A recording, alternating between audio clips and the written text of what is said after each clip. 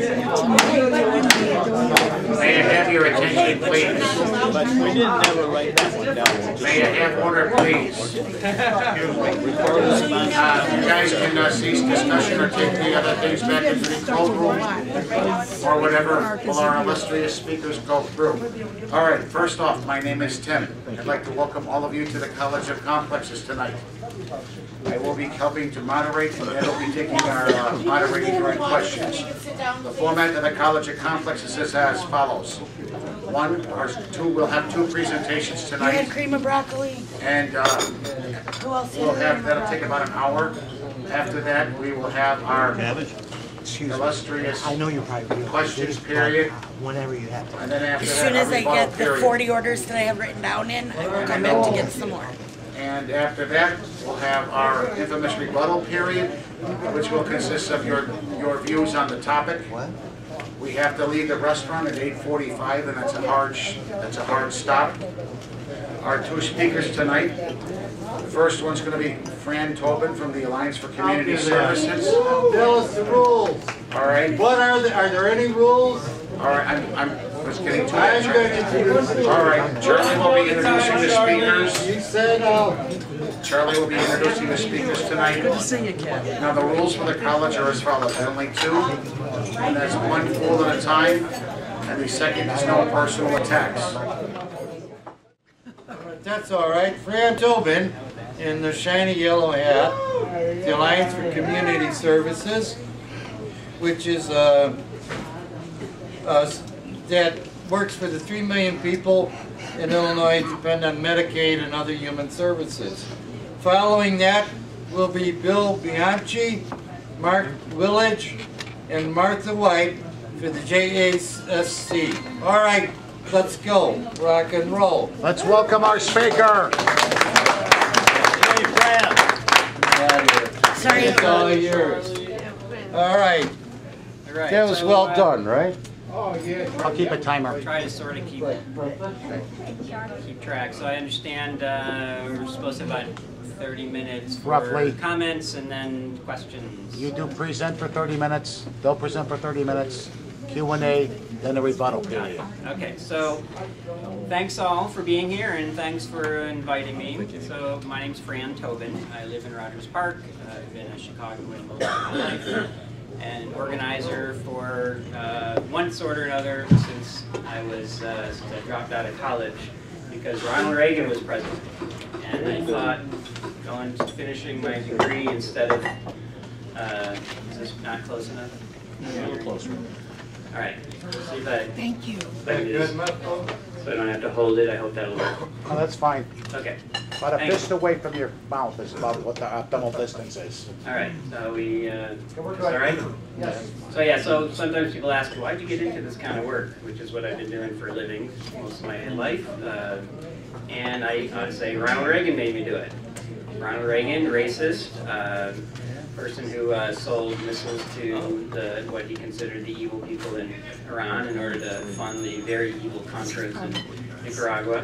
I stood in cheese lines back then. Some of you may remember those days, and thought that there must be a better way to try to make change than just being angry about stuff. I should probably be angry but a little more focused. So just recently, Ronald Reagan's been in the news again because the shocking revelation that Reagan was a racist. Imagine that. It was a shocker. You know, this is the guy that invented the whole welfare queen idea, mobilized people, white people, against ideas that, you know, lurk and loom large in people's heads about welfare Cadillacs and all that sort of thing. And I grew up in a very white Irish Catholic neighborhood in Chicago, and a lot of my neighbors eagerly lapped up the welfare queen nonsense, and it worked for them. For reasons I don't quite understand, it never quite set for me. But I started organizing when Reagan was president, and I remember, this is part of what's hard for a lot of my colleagues who are younger than I am to realize, is that when I started organizing, politicians had to compete about who was going to actually help people more. I know, shocking. And I mean, when Reagan and Bush were once debating, they were trying to out-pro-immigrant each other. You listen to the debates, and that's their positioning.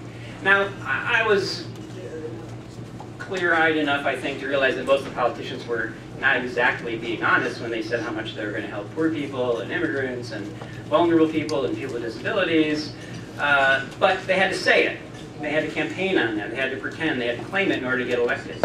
And now we're at a point where politicians are bragging about how much they can be cruel to the vulnerable, be cruel to people with disabilities, let them die. That's what they actually brag about. Unless they're in utero. Well, yes, there's a little carve out there for the preborn. So I say that context partly because I believe in civilization. The things that have been under attack systematically, that the Alliance for Community Services, which I didn't mention, that's who I'm working for these days, who I'm supposed to be speaking on behalf of, the kinds of programs, universal health care, Medicaid, food stamps, disability services, home services, adult education, English as a second language classes. Those are all the kinds of things that we used to call civilization. Margaret Thatcher very famously, long ago, said, there is no such thing as society. And a lot of people kind of shrugged it off and laughed it off. I argue that that is a really deep and important point, because that's the essence of neoliberalism, is that there is no society. There's only individuals that compete for whatever they can get. Because if there is no society, I have no relationship to anybody else. I don't get, I don't give. Society means that there is some kind of collective, some kind of shared space, some kind of interdependence. It's like the factory owner that was talking about, well, I shouldn't pay taxes, I built my own, I built this factory up, blah, blah, blah. And Elizabeth Warren said, yeah, you didn't build all that. You didn't build the roads. You didn't educate all the people that did all that work. You can't build what you built without everybody else helping to build. And that's society. And that's what we all deserve. We used to be proud of civilization. We used to be proud of taking care of other people. And now they're competing to try to take health care away from folks. So the Alliance comes from that perspective. So for folks who aren't with us on that, we're not going to agree. But the starting point for us is that every person deserves dignity, deserves the opportunity for a full, engaged life. It used to be an ad campaign on TV a long time ago. Tony Danza from Taxi or some other show, I don't remember. It was like, so how do you treat a person with a disability? And then at the end he says the obvious, like a person. And that's actually a revolutionary thing for a lot of folks across the political spectrum. When every person is truly treated like a person, we would have a vastly different society than we do now. So our coalition, the Alliance for Community Services, came about because Governor Quinn, not Ronner, but Governor Quinn, was closing public aid offices all around the state of Illinois, more than 30 of them. There are now parts of Illinois where people have to travel more than 2 counties in order to get to an office to apply for food stamps or handle a problem. What do I owe you, Greek pita? Yes. That lack of access and creating these barriers has become the norm for all kinds of public services. So public health, public nutrition program, public education, public transit, all of these things have been put on the chopping block. All of these things that used to be civilizations. So Quinn was closing all these human service offices, also known as public aid, and some of the workers that worked in one of those offices thought, we don't want to just let this keep happening, we want to fight back. But we also need to know, we're not losing our jobs, we're just going to be moved. But the people that we sit across the table from, folks that come into our office, we're the ones, we the workers, we have to look folks in the eye and tell them what's going on, and we're the ones who are hearing their stories, we're the ones that know how screwed up it is, and we're the ones that are actually put in a position to enforce what rules that we often think are unfair. So they wanted to work in tandem with their recipients, with the consumers, people that make use of these programs. So workers that are part of a union, ASME Local 2858, reached out to, well, who are some of the groups and where are the organized folks that are part of this? And so they reached out to groups like Improve and Adapt, people with disabilities who make use of those services. But each of these groups is completely led by the consumers themselves. Northside Action for Justice, which I'm a member of, proud member of, is also a group that's volunteer member that's made up of people that make use of these same public services that were being shut down. So the whole idea behind the Alliance started around that specific attack on access to these services of let's bring the folks that need these services together with the folks that deliver them and administer them in a way that together we can be stronger, we can be smarter, we can actually learn from one another. Early on in the process, a lot of the folks in the community, when we talked about, look, let's work together with the workers in public aid, I mean, their first reflex was, fuck those people, man. They don't care about anything. And maybe that's the case with a few, but once they got to know what was going on, they realized it's actually a very different kind of environment. That most of the folks take jobs in public service because they believe in public service. They actually want it to work. They're also the ones that very often see up close and personal how things internally are not working. So as one example, under Groner, a rollout of a new computer system came about, it's called the Integrated Eligibility System, or IES. So within a few days of the computer system rolling out, tens of thousands of people lost their food stamps. Eligible people. No, this isn't, you know, the surfer dude out in California that was probably under some right-wing commercial, right? That they found some guy that you know can sound kind of crazy. But folks that have been eligible, folks with disabilities, folks who are in poor families, because of the computer mess up. And it's purely because of the computer. So first we alerted the Ronner administration that, look, people are getting cut off because we're hearing from the community.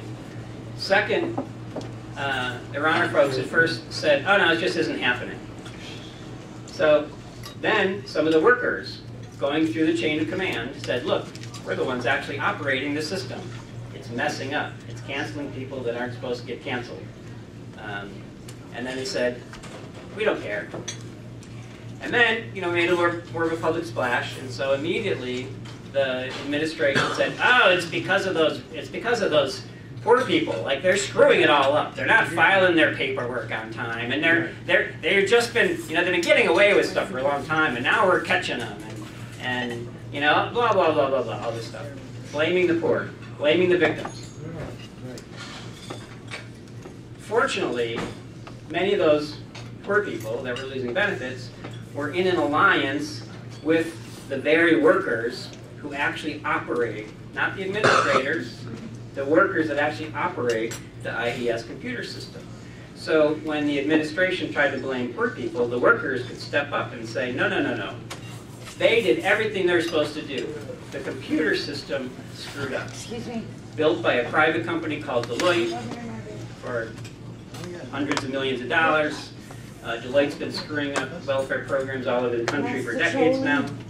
Can I have the last one? And so this is one of the examples. Yeah, I'll get because the we're bus able wait. to shame I need a them, minute, Tim. we're able to counter all of their claims in putting direct pressure. They eventually did make some changes that then reinstated, you know, 40,000 people in their food stamps. They've made some adjustments for some of the other computer problems. But people are continuing to this day. That computer program is not fixed. There are at least 3,000 known glitches in IES that they have yet to fix. And so the Pritzker administration has this system that they were handed, left. I mean, Deloitte took the money and ran, and doesn't really know how to fix it. So they're aware it's a huge problem, but it's a lingering case where there's at least 3,000 known glitches. And to this day, folks are losing Medicaid benefits. People show up at the grocery store and find out there's no money on their link card. Not because of anything they've done or their eligibility has changed, but because of a computer glitch. That somebody got paid for, paid well for, and yet they are the ones suffering. I put this also in the context, not just of the attack on civilization, but on the whole idea of, you know, fairness. So it's been well documented, and I'm not going to go into it for now, but we have record inequality. I mean, the 1% is richer, especially the top 10% of the 1%, is richer than I can imagine. And I have a pretty big imagination. I mean, I can imagine a lot. It's more than I can imagine. The kind of inequality we're talking about, we haven't seen before, perhaps rivaled by the late 1920s. And in that context, the people at the very top use their excess wealth, the extraordinary excess wealth, to maneuver the laws to make sure that they don't pay their fair share. So piece by piece by piece, they manage to use their lobbying power to buy politicians, to buy themselves loopholes, to buy tax breaks, to buy themselves various kinds of breaks and cuts and subsidies. Some of us have paid attention a lot to affordable housing. It's not the focus of the Alliance, but a couple of our groups do a lot of work on affordable housing.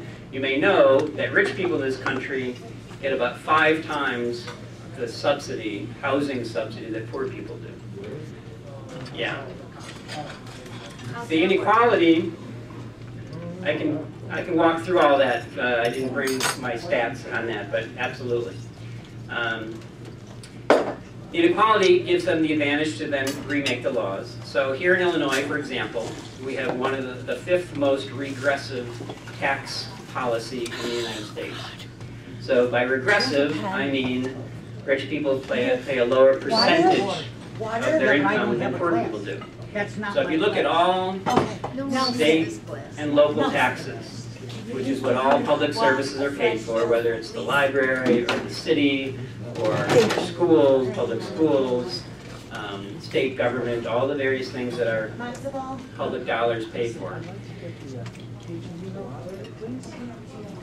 Rich people pay only 1/3 the rate that poor people do.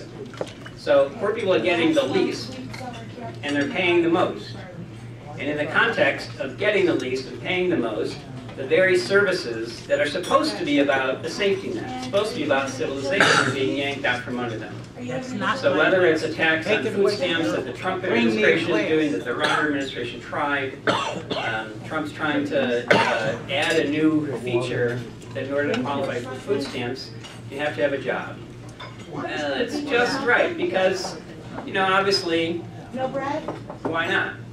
Now, the fact that Illinois has the highest African-American unemployment rate in the country means that in reality, who's being hardest hit by such a policy?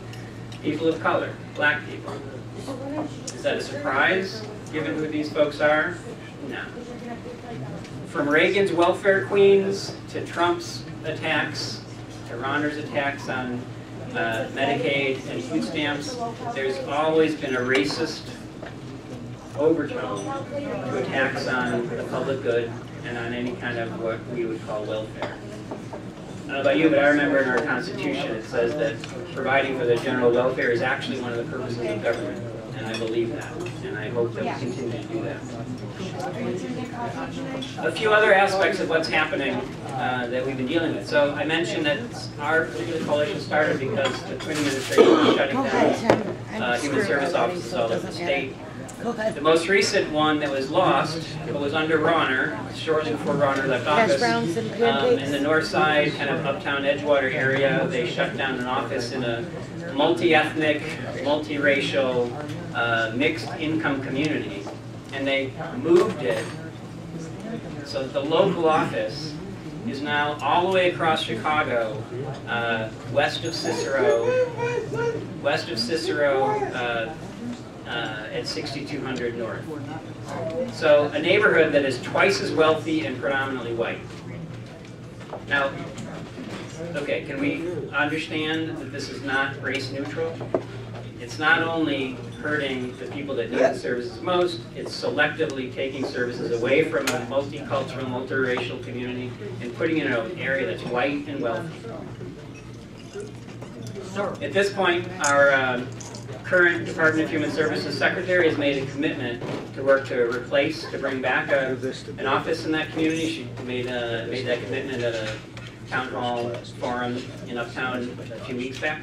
So that's definitely a good step, but we've got a lot more to do in terms of having access to these kinds of things. Thank you, Tim. The attack on public services is beyond what we typically think of as the safety net. So many of us here pay a lot of attention to public transit. I'm not going to go into that at the moment, but clearly there's been, between starving the public sector, which is part of their strategy. You may remember Grover Norquist said he wants to shrink government to the side and you can drown in a bathtub. If they shrink government, they make it fail, so it can't do the work, and then people get pissed at each other because it's not doing the work. And the central strategy of the 1% is to have us, central strategy of the 1% is to keep us fighting each other.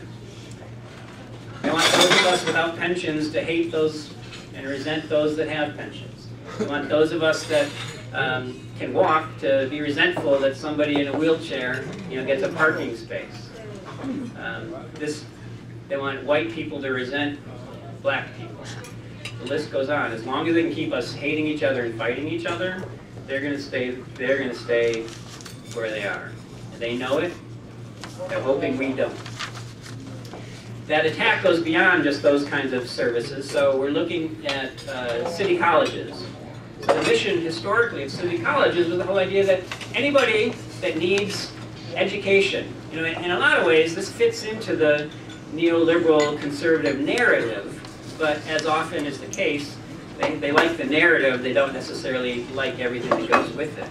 So English as a second language, folks that come to this country seeking refuge for a lot of different reasons.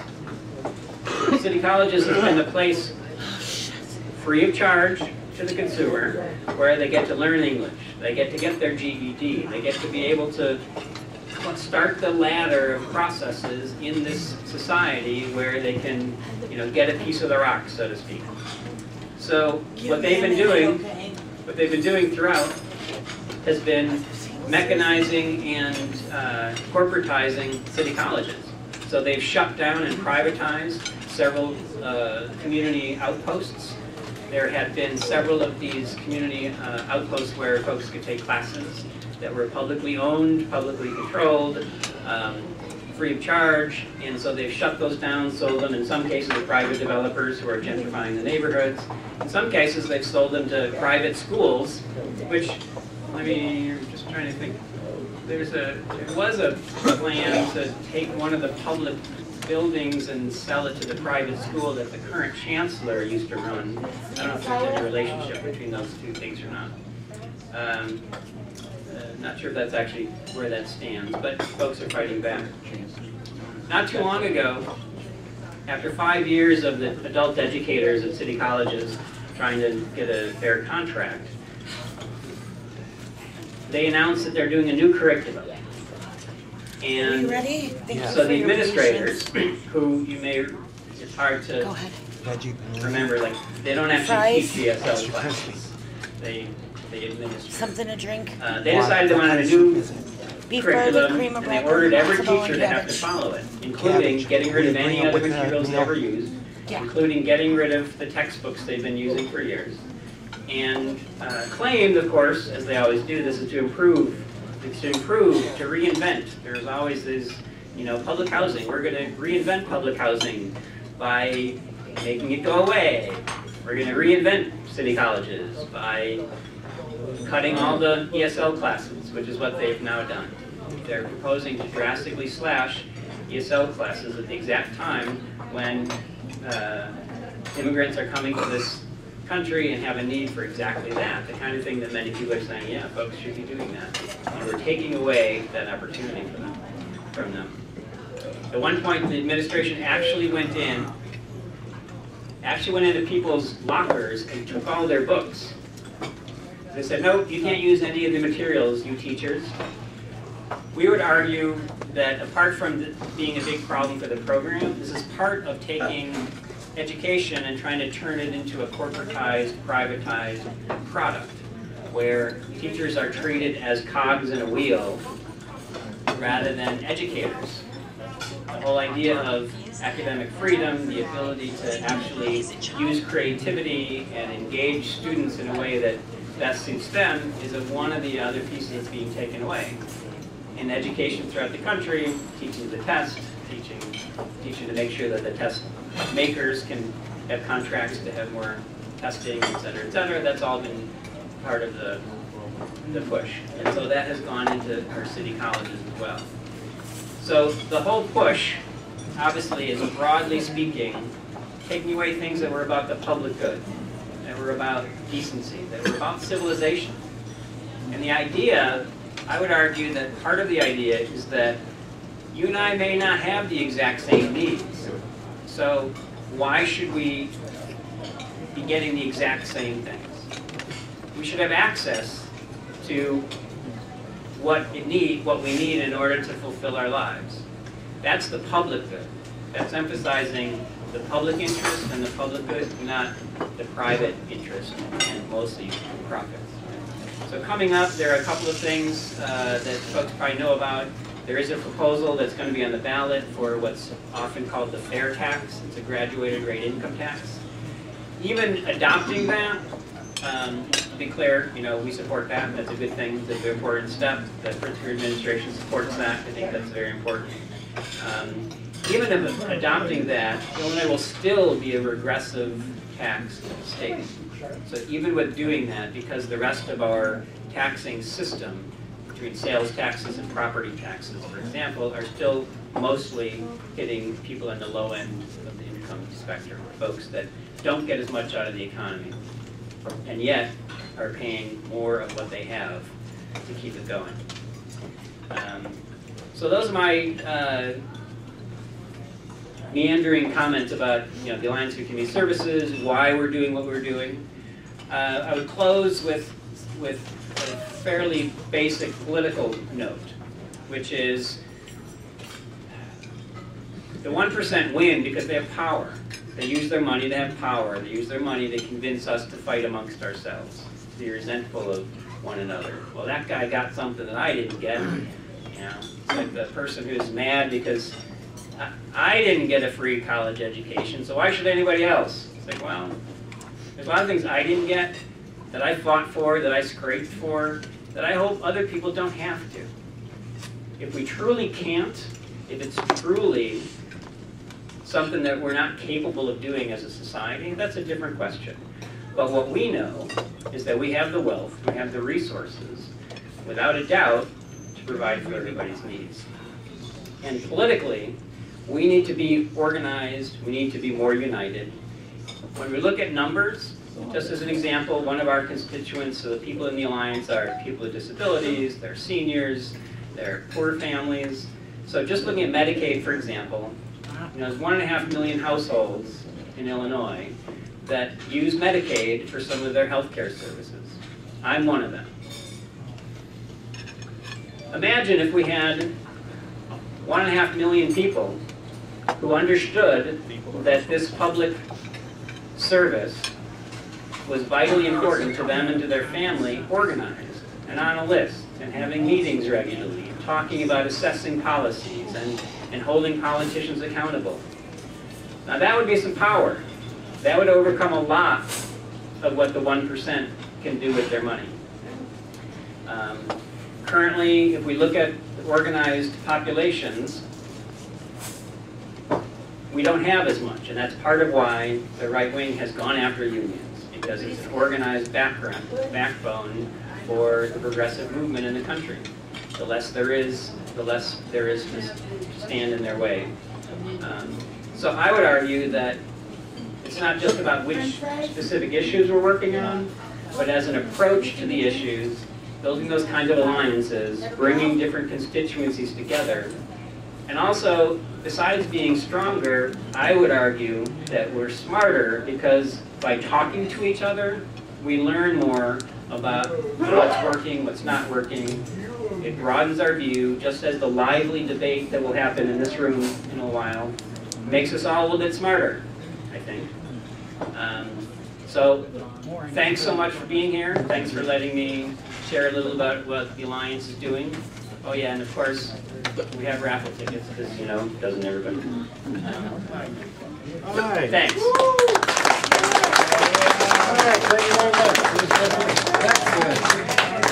All right, for 10 years at least at the college here, every year I would sell tickets to save the kittens at the shelter, the raffle tickets. And in those 10 years, the only person who ever bought a ticket for me was my girlfriend Lois. But the Alliance is having a raffle. They look like this. So don't wait to be approached. Go see the guy in the shiny yellow hat. And I'm so make a little contribution if you want a raffle ticket. That's fine too. All right, let's hear it from Bill and Mark and Martha to tell us all about it. All right.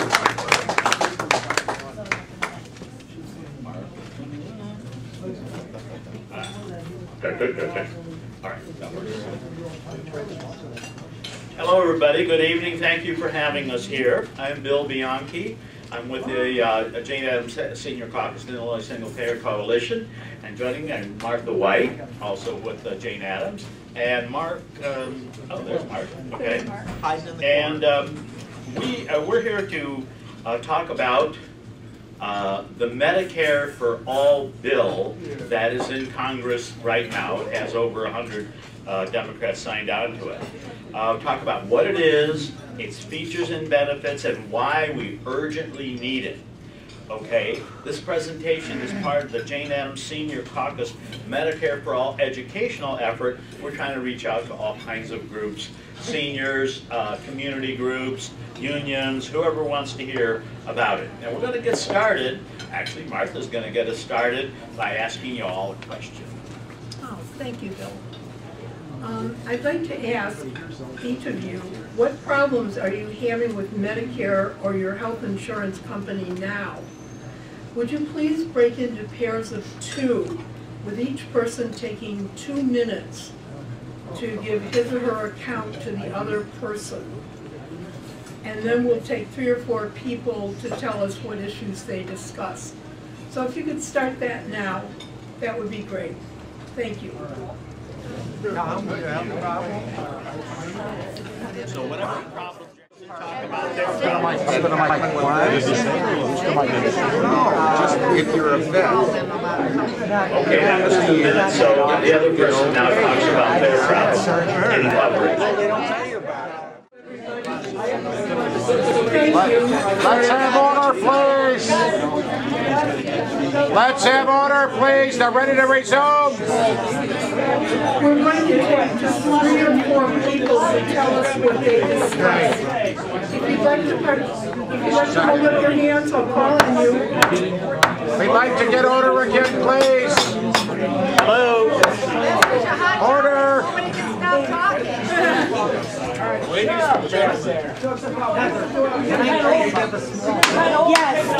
Order! They're ready to start again. We need 3 or 4 people who want to come up and just briefly speak about their things. Come on up. All right, again, we need order. Thank you. All right. Who needs a box here? Okay. All right. What's this guy doing? We're going to be talking a little bit about our medical stuff. Who needs a box? My brother has Parkinson's, and he goes to the hospital frequency at the University of Chicago, St. Joseph, Mercy Hospital. He lives in Hyde Park. And Medicare pays very well. They pay, and he stays in for a month. I got it, Nelson. You just He just got out 60 days in the rehab place, and they pay for everything. Not only that, but Medicare will pay for home care. When he goes home, they're going to send him MD at home. They send therapists, and they send nurses. And Medicare is great. And with Medicare for All, it's automatic. They eliminate your private insurance. Now he has Blue Cross. I would lose my Blue Cross. Plus, it would take a long time for Medicare for All to treat us. Because that's the way it is in Canada and England. They have to wait a long time for medical care because they have this socialized medicine. Next comment, if we have one or two more. So waiting time. We have one or two more, please, to come up and speak. We will in a minute. This is part of the formal presentation. We need one or two more to highlight their medical problems. I'm not on Medicaid, I'm on Medicare, and I have a supplement that I pay for every month. Quiet, please. And so I went to get a shingle shot, and I had to wait a long time.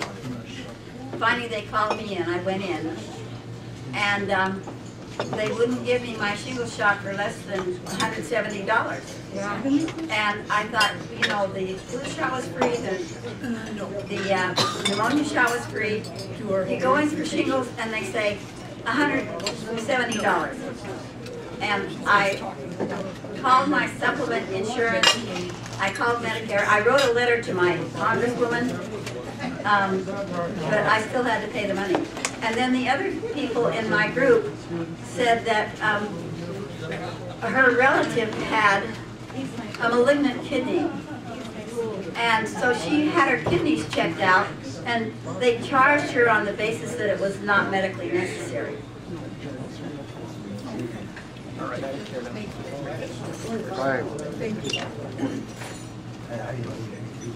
Okay, I can answer that, not medically necessary. Okay, here comes Norma. You know, when they've refused to pay Use the mic, please. when they refuse to pay for stuff at Medicare, then the supplement plan doesn't pay either. So I call and find out, why didn't you pay? Well, they said it was routine care. It was a coding issue. I called back to the provider and asked them to resubmit it with a code that actually works when you have something that they're working on with you, not routine care, and it was all paid for. So sometimes it's a matter of tracking it, finding out why didn't they pay, and then going back to your provider and getting it fixed.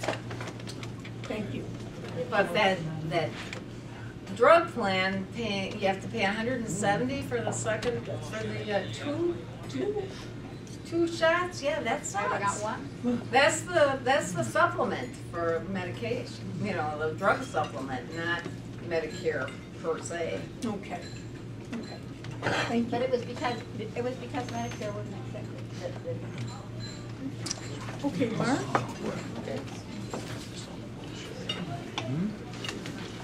There have been mentions of some serious shortcomings of insurance, and as much law praise for Medicare certainly has its problems under the current system. Let's just touch base on some of the basic serious flaws in our healthcare delivery system.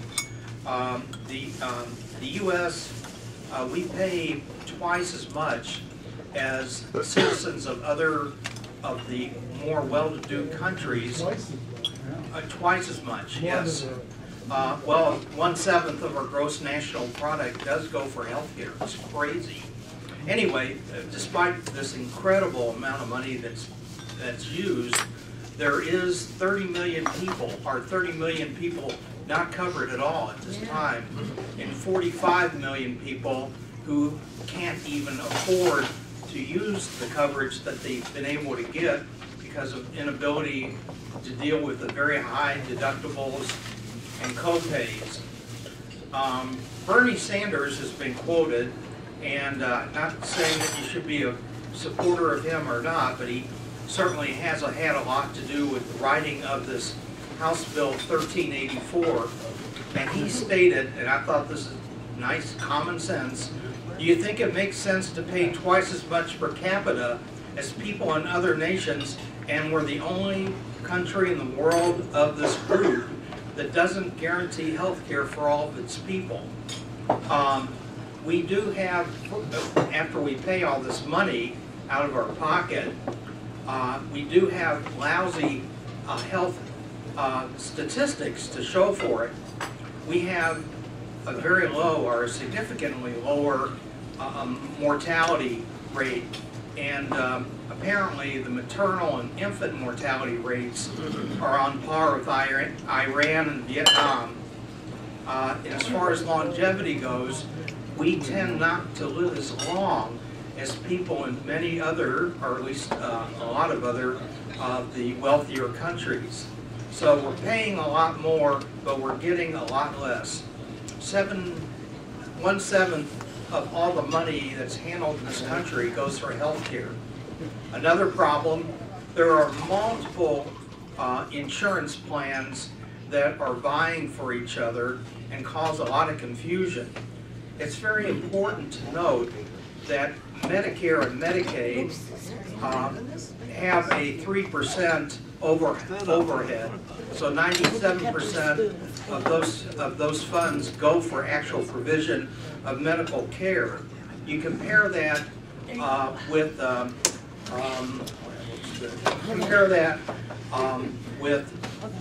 private insurance plans. The CEOs can literally make millions of dollars. One person apparently made in excess of $60 million compensation plan for being a CEO. There's just many, many layers of bureaucracy. And so as compared to the 3% expended by Medicare and Medicaid, it could be as high as 18–20% for private insurance companies. Okay.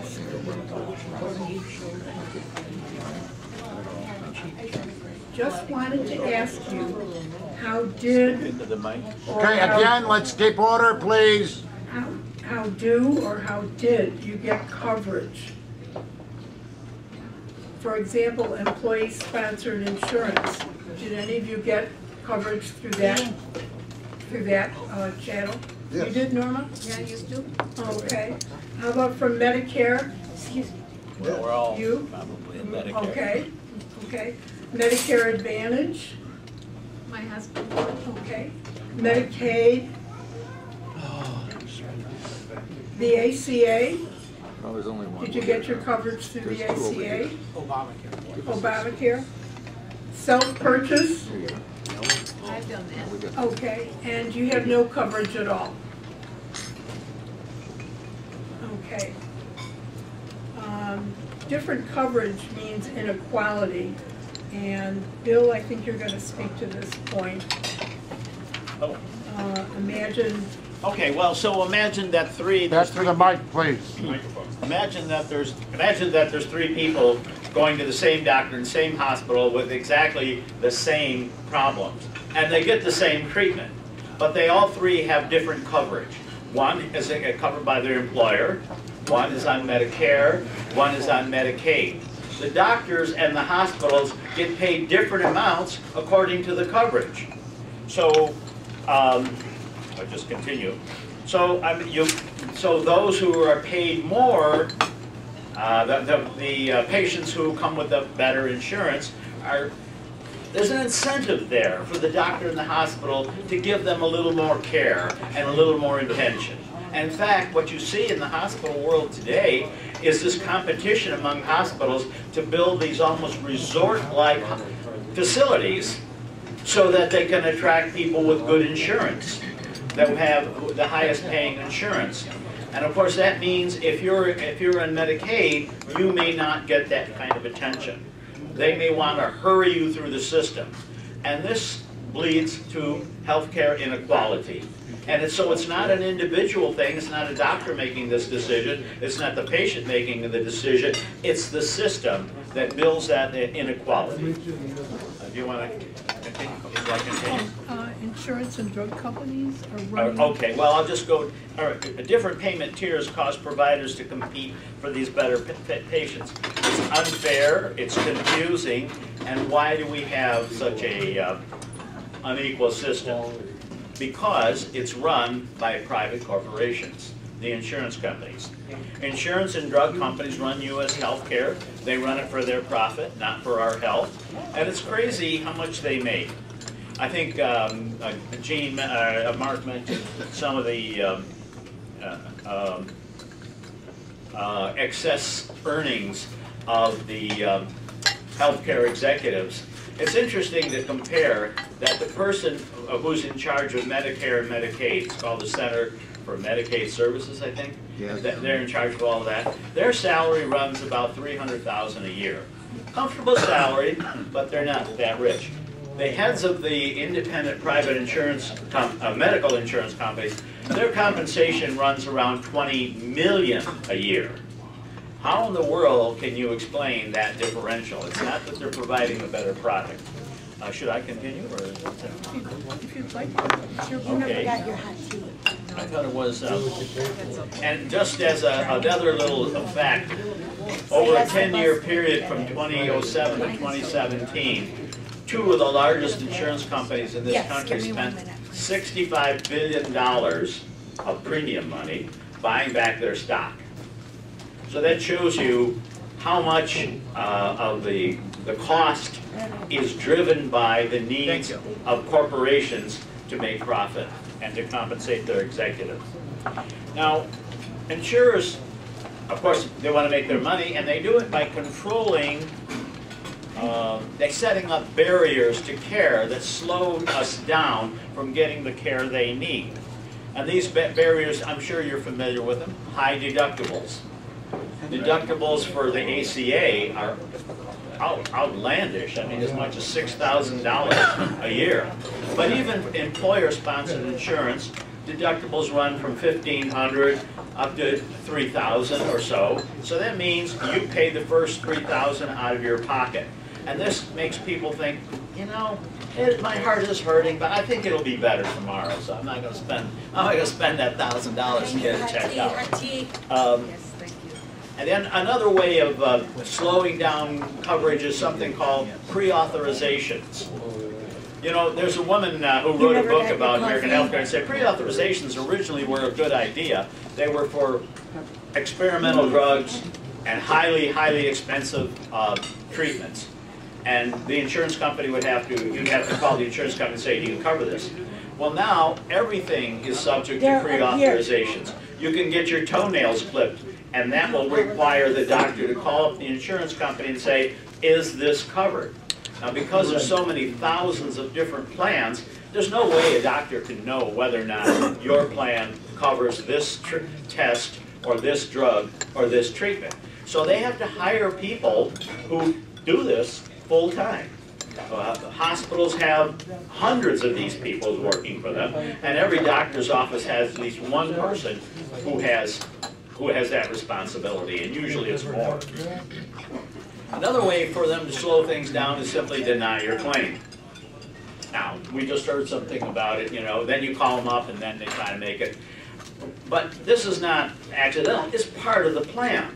They figure if we deny 100,000 claims this year, 75% of the people are going to call and complain, and then we're going to cover it.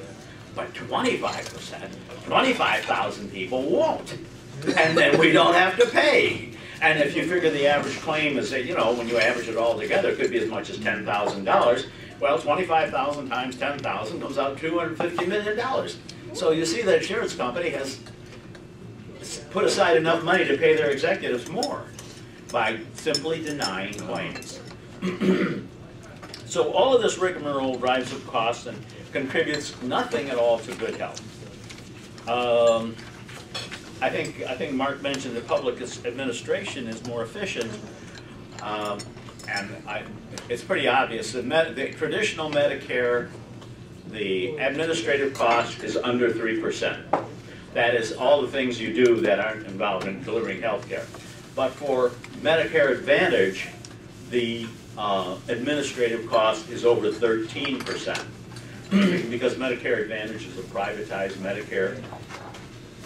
And for just regular insurance that a business would buy for the employees, the overhead is somewhere in the area of 15%. So they're spending an awful lot of money because all of these, you know, like denials, you call up their office, they got to have somebody to talk to you. So, okay, I would also say, and now you'll hear some of our Democratic candidates say, you're going to be kicked, Medicare for All will kick you off of your employee-sponsored plan, which you love a lot. And we would answer that Medicare for All, as defined in 1384, is actually a far superior plan, far superior coverage than any employer-sponsored plan. For one thing, employer-sponsored plans are expensive. Almost all employees have to pay part of the premium. And in Illinois, a family of 4 would pay somewhere between $4,000 to $6,000 a year on their premiums. So that runs to about 8 to 10% of the average person's wage. But in addition to that, you're never quite sure what your coverage is. You don't really find out what's covered and what's not covered until you make a claim. And then you find out everything's covered except this little thing over here, and you have to pay out of pocket for that. And the final thing is employer-sponsored insurance is only good if you got a job, right? If you don't have a job, jobs, though, are not stable and they're not guaranteed. Companies go out of business, companies move. My son's company was here for 15 years, and then it got bought out by a firm in Boston, and everybody except him had to move to Boston or find another job. So when they do that, they lose their coverage. And then, of course, you could get sick and not be able to work, and then when you really need the insurance, you don't have it because you're not employed. So employer-sponsored insurance is really an inferior product compared to a Medicare for All. It's guaranteed for life, and it's unrelated to the job. It's unrelated to your marital status, your age, or your income. Okay. Am I continuing? Okay, we got less than 10 minutes for you guys to finish. So how is Medicare for All, how will it actually work? How is it going to affect you? All right, first of all, it's not theoretical. It's not hypothetical. It actually exists in many countries of the world. So it's not like we're trying to build something that doesn't exist yet. We've got a lot of models out there. There will be only one comprehensive plan covering all medically necessary procedures, no surprises, no need to choose what kind of coverage you're going to have because everything that should be covered will be covered. It's guaranteed coverage is not tied to a job. That means you can quit or you can become a student. If you lose your job, you still have coverage. There are no provider networks. We didn't mention that. You know what the networks are. In order to save money, they negotiate with certain doctors and certain hospitals lower prices. And those are the ones you can go to. If you don't go to them, they don't pay. Well, with Medicare for All the doctors, all the hospitals are in one network. And that's real choice for you. So you get to choose which hospital, which doctor you're going to go to. It's free at the point of service. So when you go see the doctor, you don't have to pay. You don't pull out your credit card. Like I went to an orthopedic specialist, and before I got in to see the doctor, they wanted to see my credit card. And they ran it, just in case. The providers are paid equally for service. So it doesn't matter who you are, the doctor and the hospital is paid the same amount for treating everybody. And that means they don't have to compete anymore for the high-paying patients. And then prices for prescription drugs are going to be negotiated by the same group that negotiates for Medicare for All. And they will negotiate with the drug companies. And that will eliminate this outrageous price gouging. There may still be some high prices, but the outrageous stuff is going to stop. So most important about Medicare for All, the power of the insurance companies will be eliminated. They serve no purpose in healthcare. They're kind of a mafioso, really. So they'll be gone. And the politicians who are saying, oh, we don't want you to lose your health care, I mean your employer-sponsored health care, what they're really saying is we want to save the insurance companies because they contribute a lot of money to both parties. 5 minutes. Yeah. 5 minutes. We'll hit questions at question time. Honestly, if there are so many people if we had Medicare for all, there would be some people who would lose their job because what they're doing is unnecessary. It would be unnecessary to have people answering phones to deal with denials and all of that. So what's going to happen to them? Well, in the bill, there is an ample amount of money being set aside for training for other professions, namely to actually give health care, but also to provide for their pensions and to provide for a period of unemployment. So, who will pay for the changes made by the Medicare for All Act? Where's the money going to come from to pay for it, right? That's the question they always ask. Well, the fact is we have the most expensive healthcare system in the world. And when we go for Medicare for All, our total cost for the whole nation is going to go down. So a better question is, who's going to get the savings? Who's going to see their cost, their overall cost for healthcare actually drop? Will it be employers, because they don't have to pay premiums anymore? Will it be the employees? They don't have to pay deductibles, co-pays, or premiums. Will it be state governments, because they'll be paying less for Medicaid, excuse me? Who's going to get that? Congress is going to decide. Our job is to make sure they don't put the burden on us. We're already paying about 2/3 of the cost of a Medicare for All program in our taxes. We pay it for Medicare, Medicaid, and other stuff like that. So where's the other money going to come from? It can come from new taxes. It can come from borrowing. Our government borrows all the time. Or they can print money, which is what they did for the banks. Remember, to bail out the banks, they printed money. So. Okay, 3 minutes. Okay. We are planning to urge Congressman Mike Quigley to sign on to the improved Medicare for All bill. If you would like to help, would you please fill out one of these postcards, and I'll stop by each table and drop some off. In the back, we have a summary of Medicare for All that you might be interested in, a paper that is entitled Myths and Facts about Medicare for All. And if you haven't turned in your sign-up sheet, I'd love to get it now. Thank you for coming to our presentation. Very good. Okay, let's go. Yeah, all right. So it's only for the 5th district if you can sign up for this postcard to Representative Michael. That's right. Thank you. Okay, let's go to questions. Okay. I'd like to ask the first one if it's not a problem. The way we're going to do this is going to be in 2 different groups. We'll have the group that just spoke, questions to him, and then we'll bring the other fellow up in the yellow hat later, questions to At the him. same time. No. No, Charlie will. All right. Who's got a question? All right. In the back. Okay, I got this table here that was handed out.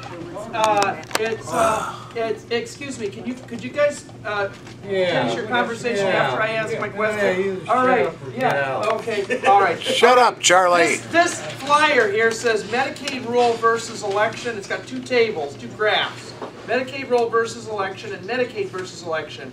And I don't understand what this table means. Can somebody explain it to me? Anybody. Yes, is there someone in the room who can explain it? He needs to know. All right. Yes. That's France. Okay, That's where yes, France. please do. This was one of the final points that I made was about broadly the political impact of who's being organized and who isn't. Part of our thesis is that the 1% largely continues to rule by keeping the rest of us divided. What are the odds? So these, What's an odd? AWD is adults with disabilities. Okay. So the top graph is by county, adults with disabilities, and then all adults that currently are enrolled in with Medicaid. Oh. And then the third column is the number of votes that Pritzker got in that county. All right. So the point is just to compare numbers of these different. What are the numbers on the y-axis? They're thousands. Okay, this is for it, so it's 10,000, 20,000, 30,000, 40,000. Correct. Okay, so in other words, so we got the number of people voting for Pritzker is greater than the number of adults in the county. No, the number of adults enrolled in Medicaid. Okay, so that's all adults enrolled in Medicaid. Medicaid. Okay, so all adults enrolled, so the AWDs are the disabled people. Adults. Yeah, I get that, okay, and all adults means all adults enrolled in Medicaid, and Pritzker votes, that's the number of people from in each of those counties voting for Pritzker, is that right? Correct. Okay, now on the second table. Maybe you can handle this privately, so we Yeah. can. Yeah, let's get on with the questions. Start looking at it. Yeah, I only have one chart. Right here. okay. Go. Hi, what will happen to the lobbyists? Where will The question they go? is, what will happen to the lobbyists? Yeah. And I'm just wondering, why do we care about that? Next question right there. Go. What would Medicare for all cost? I heard it would cost 1.4 trillion a year, 14 trillion over 10 years. Oh, it costs way more than that. Right now, this year, at the end of this year, on our current system, we'll have spent $3.7 trillion on our system that we have now. When we move to Medicare for all, as defined in the Act, we expect this number to drop by 10 or 15% for the entire country. So over the next 10 years, there was a study done by a conservative group that said that, I think it was Sanders' bill, would cost $32 trillion over the next 10 years, which is actually a savings compared to what we will spend if we do nothing. If we do nothing, we'll spend about $45 trillion over the next 10 years. We're going to wind up like Venezuela. Next question right here. Okay, No, because we can stand up and let's, Print money, but that causes inflation. What are you talking about? okay, speak. As soon as Heather's cleared. I'm sorry, Ken. Loud, please. I called my insurance company because I wanted to choose my druggist. I didn't want to go to CVS or Walgreens or something right, whatever it is. And then I called my insurance company because my doctor is not in their network. Network. So I'd like to know what happened to the concept of the customer is always right. I'm their customer, and they're telling me where I can spend my money, and I'm their customer. Right, well and the question is, why can't, in the current system, why can't you go to the drugstore that you want to go to, or why can't you go to the doctor you want to go to? Because of networks. The insurance companies have set up networks that they do business with, and they've negotiated lower prices with them. But they haven't. Right there. Yeah. What's going to be done about organizing against the opposition to Medicare, Medicaid? Now, I got Teamster tattooed across my knuckles, but a lot of unions are going to be against it because they manage, multi-million, if not billion-dollar health and welfare funds. So they may be oppositional to union bureaucracy against the benefit of the rank and file of the working class. So, I think we need to get out ahead of this. Is there any plan for that? I read. Paraphrase that question. Okay, he's asking. He's assuming that some unions are going to be against this because they operate something called the Taft-Hartley law. They operate their own healthcare plan funds, and who knows what they do with that money? And they don't want to give it up. Which they would have to do under Medicare for all. And Your answer? the answer is I don't know what to say to the unions at this point, because they're basically saying we want to keep this for ourselves. We don't want other people to have it. And that's not a very, it's certainly not supporting the working class. So we're hoping that there'll be such a swell from the grassroots that will overcome the opposition of people who are thinking more in terms of their own benefit than for the nation's benefit. Can you stand up, please? Stand up. Stand up and speak I loud. tell you the number of times in which the president who was the president of our local and part of the negotiating team, I would gladly give up that. negotiating health benefits, you know, under the contract is a pain in the ass. What's your question? So my issue is if as a political strategy, we were able to explain to those in our union, you know, leaders that are opposed to that, they could take, you know, that money that they're, you know, administering, you know, those benefits, and offer higher salaries to their members, which would make a hell of a lot more sense than the system that we have right now. Do you have can you form that into a question? No, I'm sorry, I didn't get it.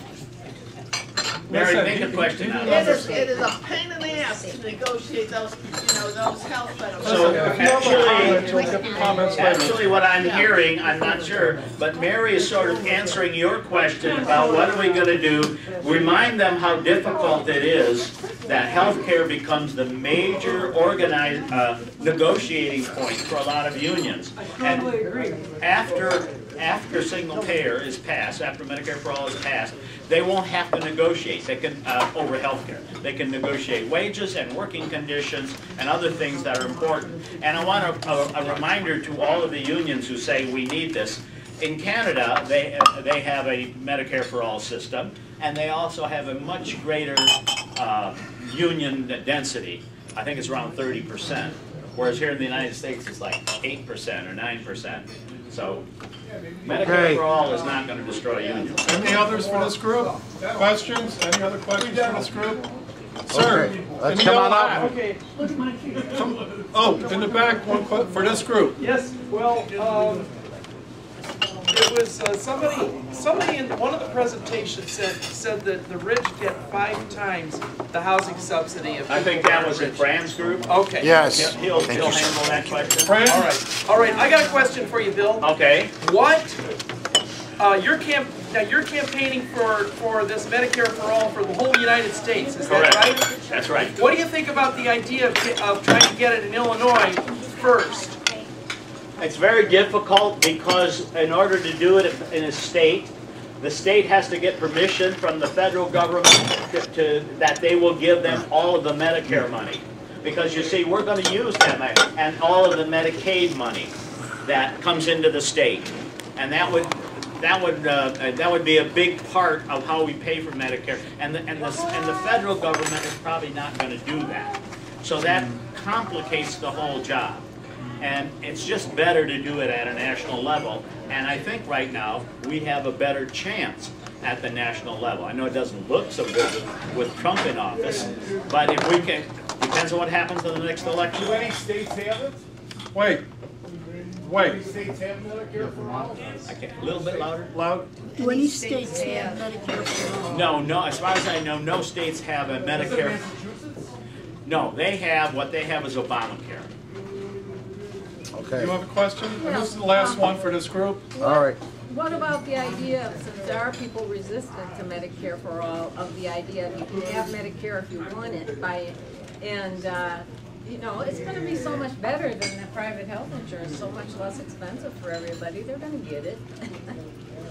Okay. As a step. Well, the question is, a step is that you don't have to be in it if you don't want to, and that's true. If you would prefer to pay out of your pocket, you can do that. So everybody's free to do that. Last one, go ahead. Would I lose my private insurance, Blue Cross, under Medicare for All? Yes, you wouldn't need it anymore. Wouldn't be covering anything. Everything would be covered under the Medicare. I'd have less coverage. No, no, you'd have more coverage. All right, I There's a lot forgot to more say people in there. it's gonna cover eye care, dental care, and most important for us in this room, long-term care. Because right now, the only way to get long-term care from the government is to impoverish yourself. Medicaid. Stop. Do you have a question for this group? Yes. Would there be any sort of social sanction if private insurance tried to exist after Medicare for All passes? As I understand it, it'll be illegal for them to exist. No, it'll be illegal for them to cover the same things that are covered by Medicare. Who did? They can cover things like cosmetic surgery or ED problems or things that are not covered by the Medicare for All. All right, sir. Thank you very much. Okay. Next group. Next group. First question, Cubs or Sox? Question in the back. Okay, my question is, how much, you said in your presentation that the rich get 5 times the housing subsidy of people that are not rich, is that right? I think it's actually Can 10. you repeat the question? I think the question was that I had said earlier that rich people in this country get 5 times the housing subsidy, only talking about housing, than poor people do. Okay, how does that work? It's basically the mortgage subsidy. So the amount of tax cut that people get by being able to deduct their mortgage overwhelmingly benefits the richest people with the most expensive houses. So if you compare that dollar amount with the total dollar amount that all poor people get from all kinds of housing subsidies, rich people get, I think it's actually 10, but I'd have to look that up, but it's substantially greater housing subsidy than poor people. You're talking about the dollar value. Okay. The dollar value, correct. Absolutely. Right here. Mark, you had used the example of community colleges being something for the public good that have been corrupted. How can you ensure if we have a Medicare for All system that too won't be susceptible to corruption and abuse and cronyism? Did everybody hear that? Question was that if some public services, such as city colleges, are open to corruption, how do we know, or how can we ensure that another public system, such as Medicare for All, would not be? Is that the question? Yeah. Well, I think it's called organizing, and I think, unfortunately, we have a lot of work to do. And the right wing has been actively corrupting a lot of these public services in order to create disfavor among the public. Yes. So you create a system, you make it not work, and then you say, look, it doesn't work, let's get rid of it. So the answer simply is organizing. Within Medicare for All, which I didn't mostly speak about, but our group absolutely supports, within Medicare for All, there are checks and balances, and there are systems that are put in place to make that much harder to do. That doesn't mean we should not have eagle eyes and we should not keep organizing. We still will need consumers to be organized. We'll need all the people that benefit from Medicare for All when we get it to be organized and to have organized voices to hold them accountable. Okay. Questions? Questions? If we don't have questions, we go to comments. Any other? Charlie? Yeah, the libertarians often speak here, and the Republicans too, and they say we have tax breaks and don't tax the people, that'll stimulate the economy and eliminate all poverty in the United States. Right. We've been testing that theory for quite a number of years. I guess we'd have to keep on testing it as far as they're concerned, and maybe eventually when it doesn't work, they'll, I don't know. Any other questions for this gentleman? All right. Right here. Do you think students should pay their student debt?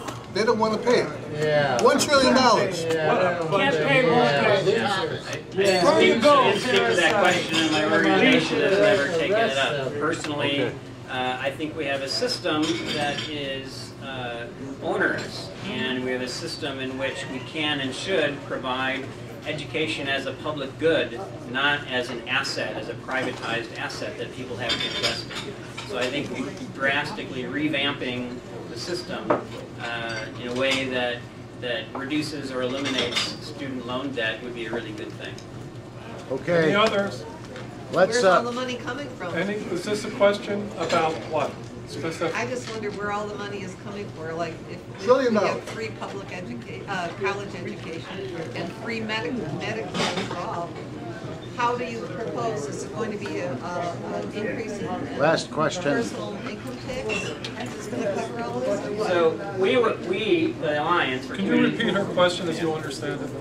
The question was, everybody always says, well, where does the money come from? If public services have to get paid for, which they do, how is it going to be paid for? What are the sources going to be? And the answer is similar to what was said before, is it's going to be paid for the same way they are now, only we're advocating that they be progressive taxes. Right. Public services should be paid for by taxes. That's all they are for. Otherwise, we're turning government into business, and we don't want that. That's a corporate type state that we definitely don't want to be living in. Right. So, by having progressive taxes rather than regressive taxes, and the people that are getting the most out of the economic system we live under are the ones that are actually paying the freight to make it continue to work. So as I mentioned, one of the things that we are working on, Illinois is the 5th most regressive taxing state in the country, meaning that if you compare on percentages, not dollar amounts, that would look wildly different. Just on percentage of income, poor people in Illinois are paying 5 times their income in taxes in the state. The percent the rich people are in this state.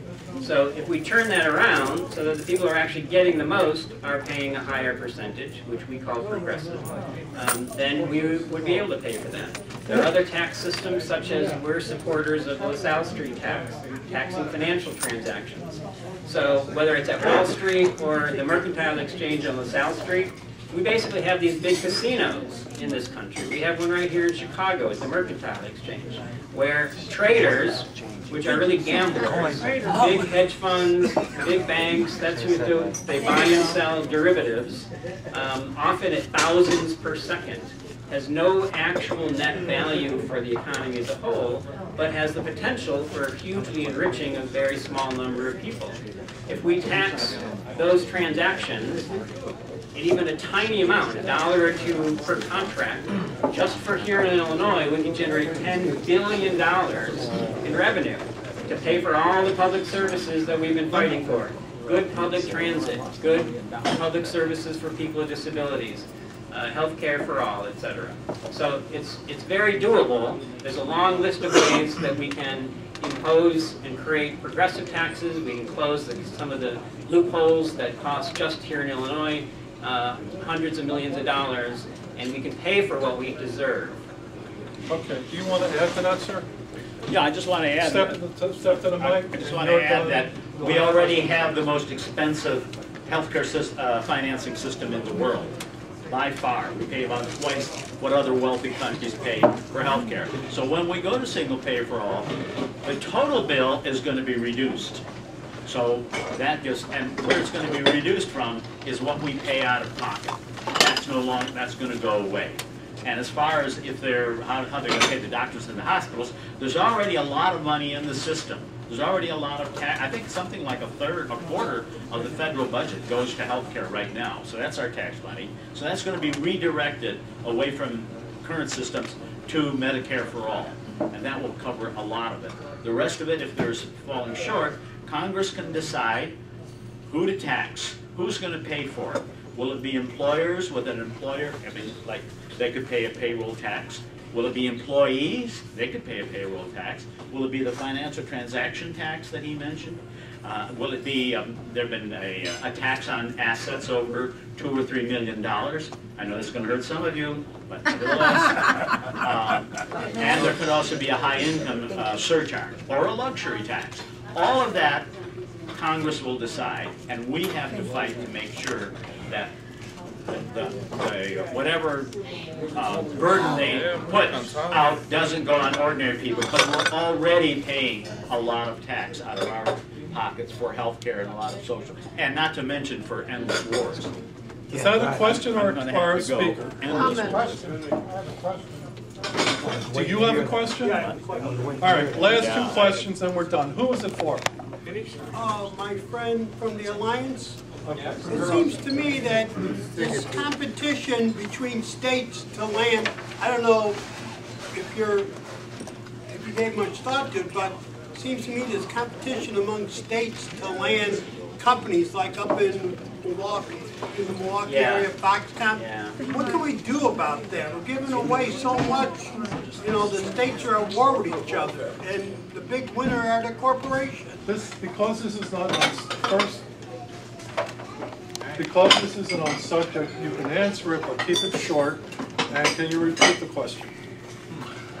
There's been a tendency for states or cities, but mostly states, to compete by handing out bigger and bigger subsidies to companies in order to, quote, land the companies in their territory, always claiming that in the net overall, at some point in time in the future, that it would create a net economic advantage.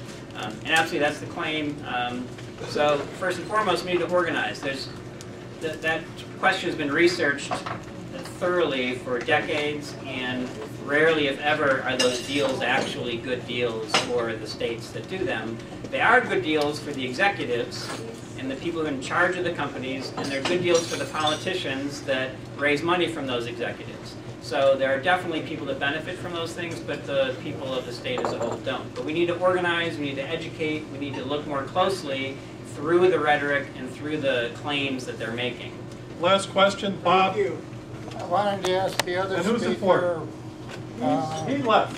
what issues, especially regarding seniors, the Jane Addams Senior Caucus. Can you take this question? Answer the question. I don't understand what the question is. Well, Where'd the guy go? okay. Or here, go. Yeah. Can you repeat your question? Just wondering which other issues, especially regarding seniors, the Jane Addams Senior Caucus. Can you repeat his question? Yes, the gentleman's asking what other things Jane Addams Senior Caucus does. Can I take 30 seconds to answer? Okay, this is an organization run by seniors for the looking out for issues that primarily affect seniors, but we're certainly interested in the rest of the population too. And just to mention, we're active in economic, housing, and health care for seniors. 30 seconds. Thank you very much. Who wants to comment? All right, raise your hand if you want to rebut. Let's thank our speakers. Yes, let's thank the speakers. Okay, get a count on the rebuttals, please. Rebuttals, 1, 2, 3, 4, 5, 1, 2, 3, 4, 5, 6, 7, 8, 9, 10, 11, 12, 13, 14, 15. We'll go with 3 minutes each. Be a strict accountability on the clock. We'll go 3.5. How about we'll make it 4? Because a lot of you are shorter. All right, well done. Thank you. Okay, you got 4 minutes. Here's the 4 minutes, but try to be considerate of everybody. First person. Go ahead. Thank you to our speakers. So you might ask yourself if these programs and services reflect the values of the majority of 320 to 325 million people in a 21st century country, why haven't they been implemented into law and enacted as national policy? Here are some reasons why they have yet to be the law of the land. Number 1, we have unaccountable computer voting machines. Number 2, we have big money corrupting elections. Number 3, we don't have accurate and nationally required exit polls. Number 4, we don't allow third parties with new ideas, such as the great new ideas that have been suggested this evening by our outstanding speakers, in the debates. Number 5, we have an ancient, outdated, what the electoral college. Number 6, we have a provisional ballot system that is a feel-good system, essentially, which tells you your vote was very appreciated, yet not counted. Number 7, we have gerrymandering. Number 8, we have voter suppression. Number 9, we have interstate cross-check that one of our speakers spoke so well on. Somewhere around here, I don't know. Number 10, we have parties that think they can break their own rules during primaries. Number 11, we have computer voting instead of caucuses. Number 12, we have superdelegates. Number 13, we have political money laundering in the form of fundraising agreements. So if you'd like to get involved with your local grassroots organization, nonprofit, faith organization, do some organizing to change that, we might finally be what we always hear we are on the corporate airwaves, which is a democracy. Thank you to our speakers. Tell the truth, George. Yeah. Go, George. Come on. Bernie Sanders' Medicare for All outlaws private insurance, private health insurance. 180 million Americans who currently have private coverage would lose it. It makes private coverage illegal, including the health plan you get at your job. Most of the Democratic presidential candidates are for Medicare for All. You get care only if it's medically necessary. It's medically necessary and appropriate. This decision is done by government bureaucrats. They decide if you're going to get this health care. You got it. The biggest losers are working people, including union workers, people forced out of their health care, including union workers who are forced out of their health care coverage. They'll be sitting in line for care in crowded clinics next to the unemployed. There is a $1.4 trillion yearly price tag on Medicare for All. That's $14 trillion over 10 years. Even worse is the human cost. For many types of cancers, the U.S. has the highest cancer survival rate in the world. Yes. Under Medicare for All, cancer patients could face deadly delays and no private insurance coverage. Heart patients who could benefit from angioplasty have to settle for watchful waiting. And as far as the big pharma, when the drug first comes out, like I take Provocol, it was $31 a pill. Now it's $1 a pill. Over time, it becomes generic. All right. Good evening, I'm David Travis. I'd like to say something that has not been said this evening in so many words. They want to get rid of insurance companies and replace it with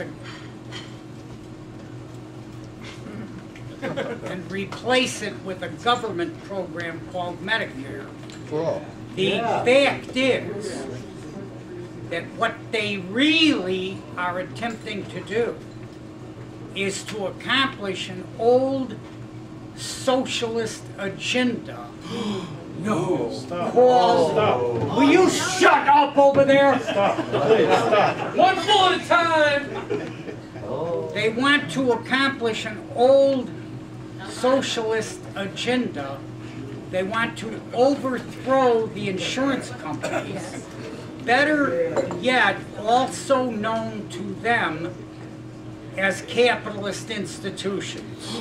That's all this is about, is to get rid of that which is in the free market and bring about that which is mandatory by the government, making people more and more into sheeps. Yeah, Manny. We didn't know that. That's a good thing you told us. I want to thank the speakers. I want to thank the speakers for speaking tonight. Charlie. I want to thank the speakers for speaking tonight. They covered a lot of good things, you know, and I don't want to repeat it, so hopefully I won't try to repeat the stuff they didn't cover. But yeah, if I didn't hear it before, they're talking about outcomes in healthcare. Like they said that the healthcare is we spend more than double than any other country, and we're number 37 in results, right? And then Cuba has a lower infant mortality rate than the United States, and they don't have the vast resources of the United States. But I want to make it unequivocal. I'm for single-payer universal healthcare. Every time they privatize something, the cost goes up, the quality of service goes down because they need to spend that money to pay off stockholders and CEOs. And the thing is, when I asked that question earlier, union officials and the union bureaucracy have an interest in keeping the system they have now because they manage health and welfare funds that are worth hundreds of millions, if not billions of dollars. And that would be in opposition to what's good for the rank and file workers. So it's, individual union officials are only concerned about their own narrow interests, might be a blockade, so we need to get out in front and organize in the union. Like I organized in my union, we passed a resolution to support single-payer universal health care. So, but what happened in our contract, in the last UPS contract, not the current one, but the previous one, they worked in collusion because of the Obama health care bill, you know, Unaffordable Health Care Act. UPS wanted to get out of providing health insurance for the workers because we had, basically it was like a pension. We had a certain set of guaranteed benefits. And then the Teamster officials wanted their biggest employer to pay in the health and welfare fund, and their plan, what they just did is lower the benefits. So, you know, so now instead of having UPS provide a certain set of benefits, they only contribute a certain amount of money. So we need to get out ahead of this system, right? And, you know, organize within our unions to, you know, to educate the membership and, you know, make it clear to the misleadership and the union officials that they will at very least be voted out if they don't support single-payer universal health care. Because, you know, in many contracts, they just posted recently how they said health care was the biggest issue, and that's why they called for a strike vote. And we can take that off that table, and all that money that was negotiated that goes into the health and welfare fund could go into pension and wages, because they had to give up for years, you know, they have to give up money, you know, for pension and wages to go into health care funds. So, you know, in this for-profit health care system, it's genocide. Tens of thousands of people die every year because of lack of health care in the richest country in the world. You know, I mean, it's actually the worst country in the world. You know, America's the shithole.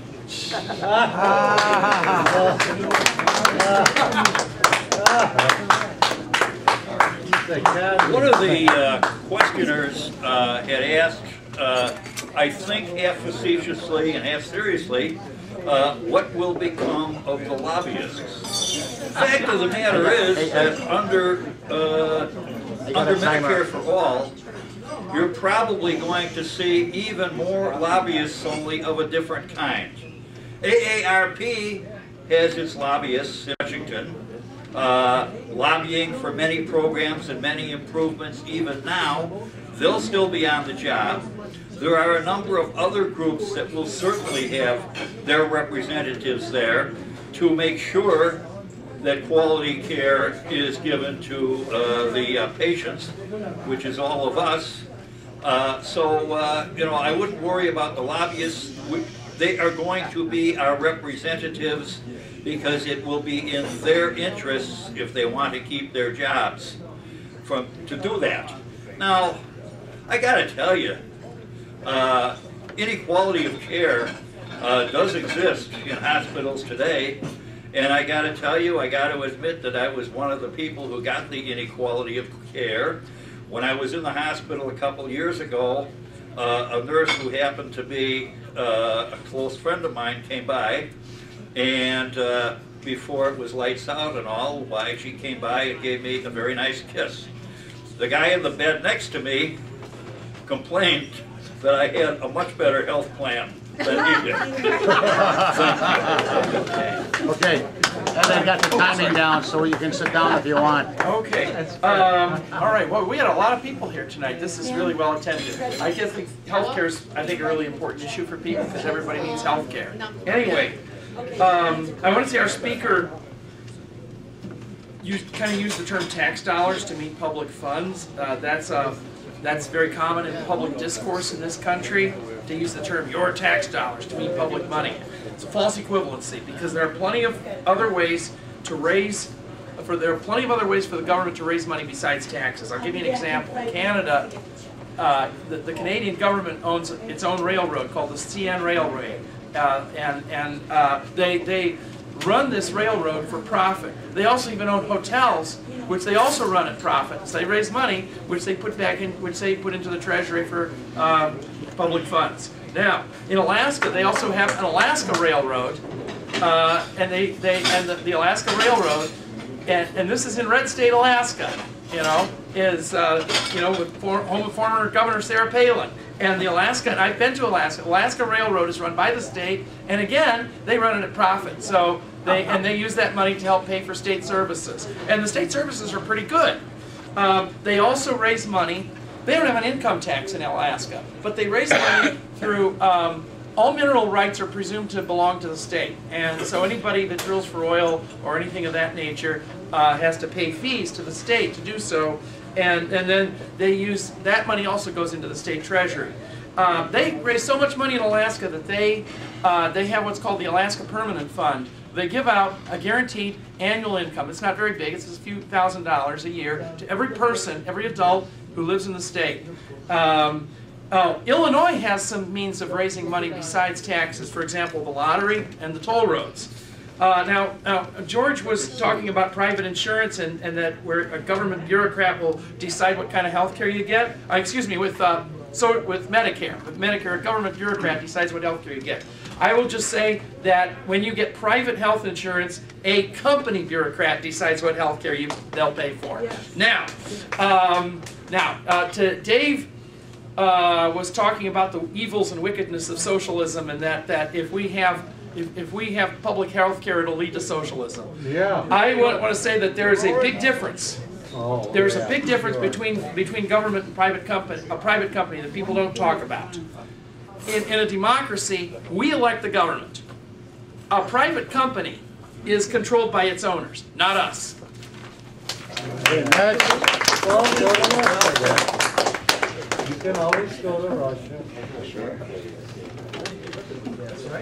I've said this many times in public, and I'm beginning to sound like a broken record.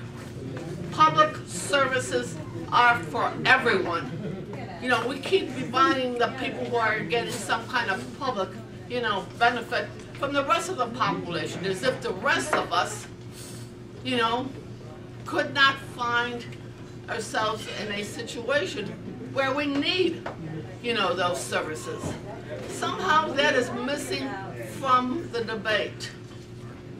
The current Medicare, Medicaid system is broken. How do I know that? I was a caseworker. I was a caseworker and a counselor for over 30 years. And I saw firsthand how the system works. So we have starved, public, benefits to death by limiting the number of employees, that actually administer to the program. And I retired early myself because I concluded I couldn't do this job anymore and do it in a way that will serve the public. That's why I went into those kind of programs to begin with. And other countries around the world kind of disprove the Kool-Aid that has been permeating this country for at least the last 40 years. That is, if you supply a public benefit that you are somehow, that provides a disincentive, to the people who receive them. In an article that I read in the New York Times this morning, that is simply not the truth in Denmark and other European countries that have a single-payer healthcare system. When you figure the deductibles, not to think of what they don't pay for, and as someone who administered the Medicaid program itself, there's a little surprise for you waiting. Medicare only covers nursing home care currently for 2 months. After that, you get on Medicaid. What happens? They look at your assets, and upon your death, the state is there waiting to take whatever assets you have. Either way, you are paying mucho bucks. I think the most extreme example I came up, I had a client who was waiting for years. Okay, I'll finish it. Until she finally qualified for SSI. Within 3 months, she was dead. Okay, that's how the system works right now, and I think it's really a shame, and we need to change it. Next. Illinois and the federal government are both broke, operating at a deficit, and they're deeply in debt. And I'm skeptical of the government to provide health care in any sort of efficient manner. The VA is notorious for substandard care, waste, abuse, and that's a totally complete government-controlled model there. Vermont's Green Mountain Care crashed and burned. Finland's healthcare is imploding. Government healthcare manipulates prices and thus provides inaccurate signals about supply and demand. I think what we now call welfare would be better administered at the state level, as our Constitution prescribes per the 10th Amendment. It's easier to administer, more accountable to people. There'll be 50 laboratories of democracy competing for the best healthcare environment. This plan, of course, includes abolishing Medicare, Medicaid, Social Security, etc., as we know it. Progressive taxation is discrimination. Governments, because they operate on a coercive... Shut up, one fool at a time. One fool.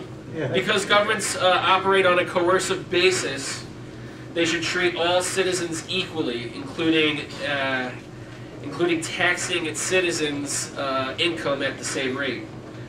If we are to have an income tax, it should be a flat rate and at a very small percentage. I suggest 0.01% because 0.01% of a million is a greater amount than 0.01 of a couple $100.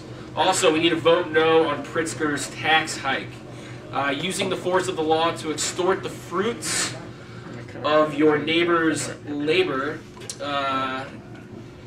to fund a government that is running at a deficit and has a growing debt and is corrupt is a morally dubious endeavor, even if used for the public good. Thank you. Next. So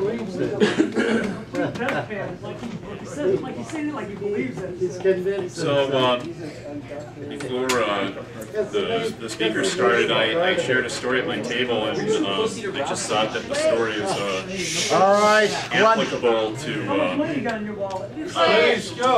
the topic. So there's a drug about 10 years ago. Hey, shh. Hello, announcements for people talking. All right, that's one. What? Okay. So about 10 years ago, there's some great news. They invented a drug to cure hepatitis C. Does everybody, how many people here heard about this in the news? I'm curious. Okay, so a fair number of people. They actually can cure hepatitis C. Not everybody, but almost everybody, and depending on some other problems that you have. Now this is great news. So about a year or two later, the company comes along and buys out the patent. They pay like $10 million on this. And then they put out their shingle. So did anybody read the news on how much this drug costs if you have hepatitis C to save your life? Anybody know that? Penny. $1 million. No, I think it's about $8,000. Multiply that by 10. What? That's right. This drug, if you happen to have hepatitis C, which can definitely kill you, it'll cost you over $80,000 in the United States to pay this.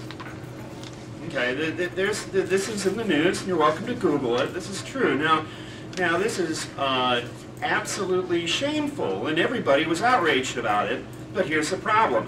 Nothing was done about it. There's no law that says that a corporation can't buy a drug that can save your life and turn around and extort you for as much money as possible in order to save your life. There's no greater fear of being alive than of dying. This is outrageous. And nobody in Congress stood up and said, we can't let this happen. Now there are other countries, they've decided to do stuff. Okay, there are countries that said, we're not going to let you charge that much. And they've greatly reduced the price that Americans get screwed by. In India, they applied for a patent, and India said, no, we're not even going to give you a patent. So, fuck us, fuck you. Great. So how come this is happening? How come Republicans and Democrats aren't doing something about this. And this is my theory on it. If we pass a law that says you can't charge, we're going to tell you how much to charge for this drug. That's a precedent. That means Congress can tell drug companies how much they can charge with their drug, and there's no corporation and there's no politician that's going to go along with that, and there's no corporation that's going to let you pass a law that tells a company how much they can charge for stuff. So now they're basically painted in a corner because good old corporate America, hello libertarians, thanks to capitalism, they can totally extort you to save your life, and Congress ain't going to do a damn thing about it. This is the problem with health care, and it's a problem with corporations in this country that are out of control. I'm not against competition, but there's got to be a common sense, reasonable control on competition so they don't turn around and drive you to an early grave to pick the pennies out of your pocket. Yeah. We don't have a free market in healthcare. Okay. And Okay, it's my turn. Healthcare is really tough. So I'll just run over some what I'm calling facts. Sweden is a very non-progressive taxing state. Okay, I mean a lot of people compare to the Swedish wonderful healthcare system, which could be true, probably is true. Their average tax rate is 25%, not progressive. They have a value-added tax that everybody pays. It's not like here where we don't put tax on food because it'll hit poor people more disproportionate. No. Value-added tax. Everybody pays it, 25%, right? And why do they do that? Why do they keep up with it? Because they get free health care and free education through college, okay?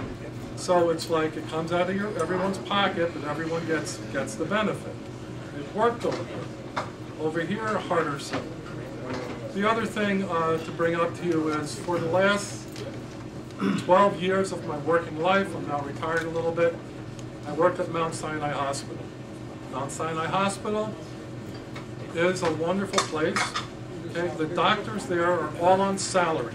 The doctors are not in medical dues. Okay? They're all salaried physicians paid for by the hospital.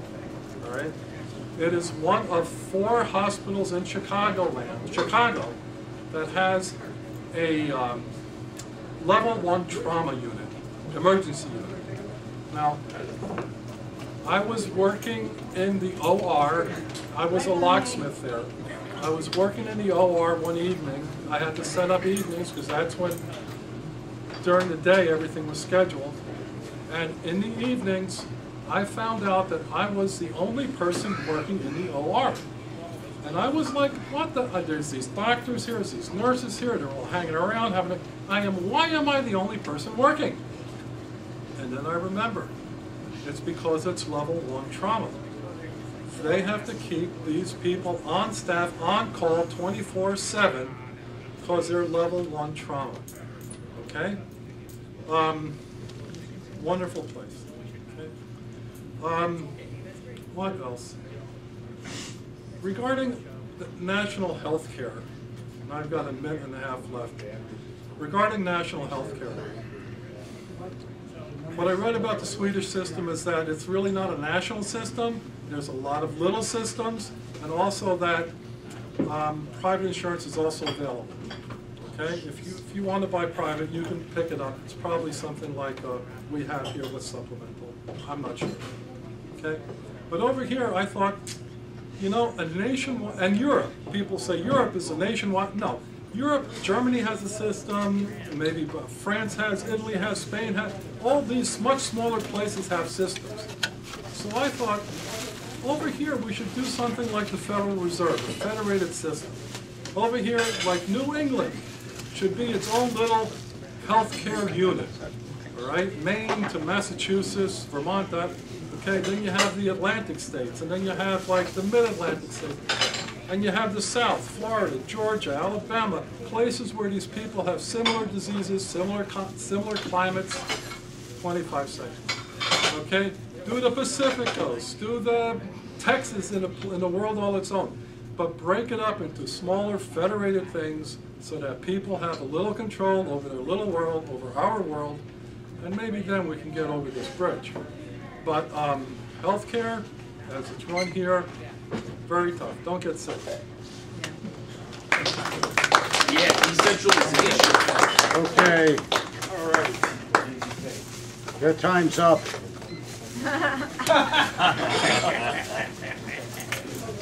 All right, I love the nanny state. It's awesome, I trust it. If you want to know what privatization does, recall back 10 years ago when you paid 25 cents to park on the street for an hour. And now it costs you about $5 to park on the street for an hour. Private company in Spain, New Zealand, Australia, Wall Street collects your parking on the street in the city of Chicago, thanks to Daley and Rom and all those other crooks. So yeah, I don't like privatization at all. Hey, you know, we're a socialist country already. I mean, our fire department, people bitch about that. Oh, the damn fire department's costing too much.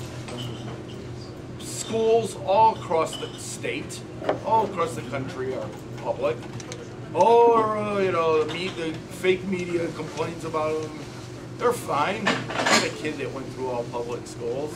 Fine, very well. So we're pretty socialist as it is. And we have a nice new governor. Nice Jewish guy. Isn't he? Pritzker? I like him. He should be president. He just gets in and he goes, you know what, we're raising the gas tax 20 cents. Shut up. Just gets it done. You know, nobody's been, you know, a couple of right-wing nuts and, you know, Republicans bitched about it, but, you know, this silly little Rom, we're not going to raise gasoline taxes. First thing in office every year. Hey, we're not. Pritzker gets in, hey, 20 cents right now. And nobody notices it anymore. And it's going to get us out of debt, along with, you know, a couple other specific taxes. So I think we have a really intelligent, smart governor in this state, and he's going to do a nice job. One last thing. Oh, Andy mentioned this little girl that went across the ocean in a boat, Greta, and obviously she knows more about pollution. You know, here's one thing about pollution. These climate people, you know, they take up all the space in the room, all the air in the argument. It's climate this, climate. Why don't you say pollution and climate? Everybody's against pollution. But no, we got to fight this climate change. Al Gore, he's the wisest person in the world. Everybody's climate change, global change, this and that. One fool at a time, commie.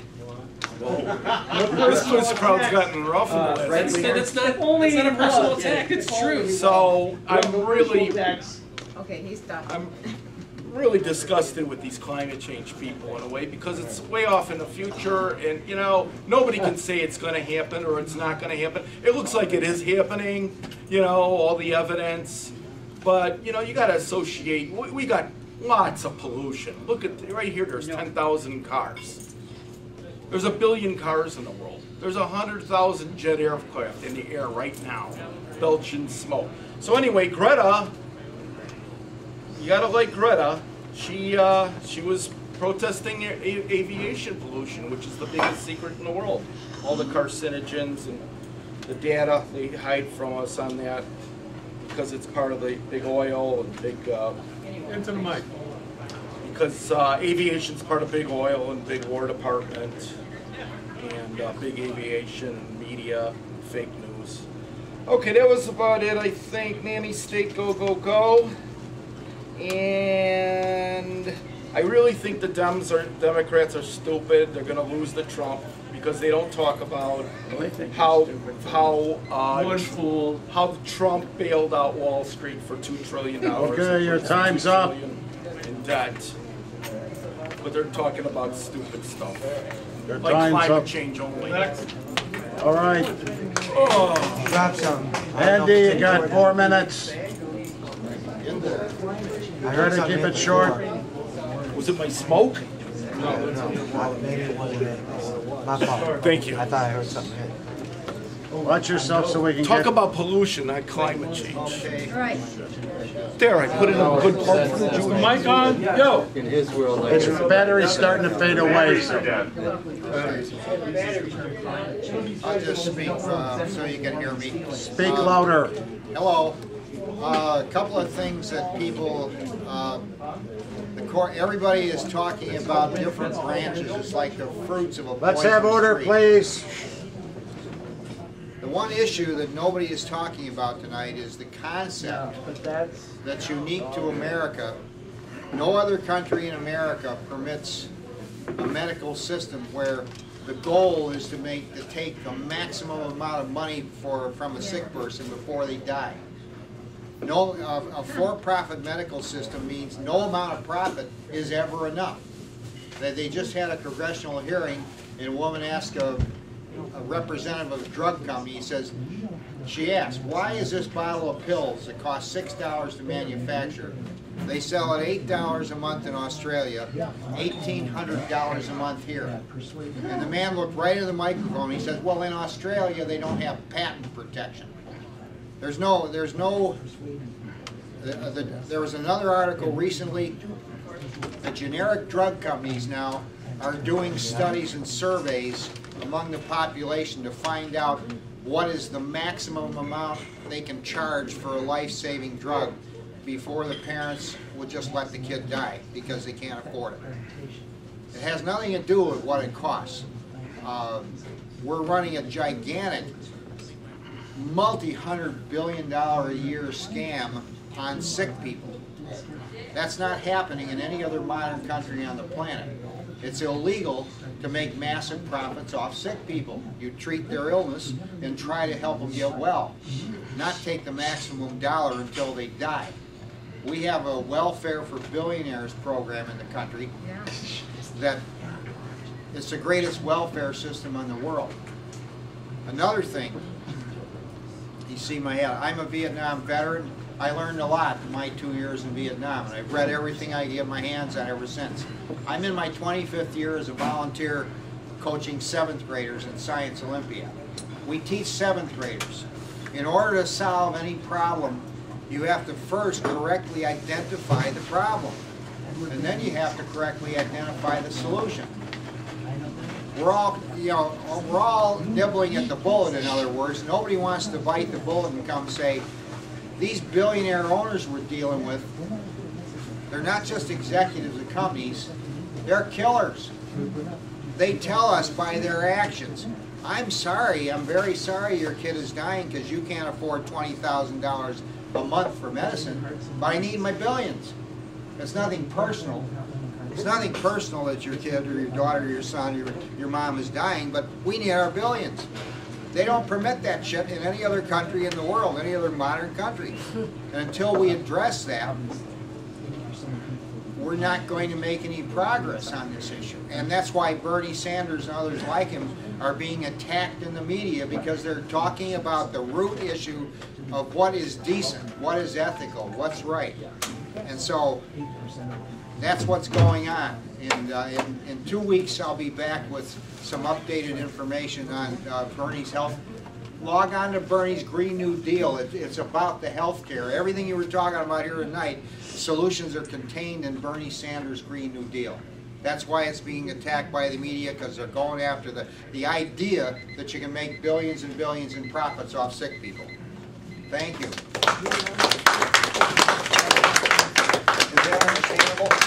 All right, let's thank both our presenters.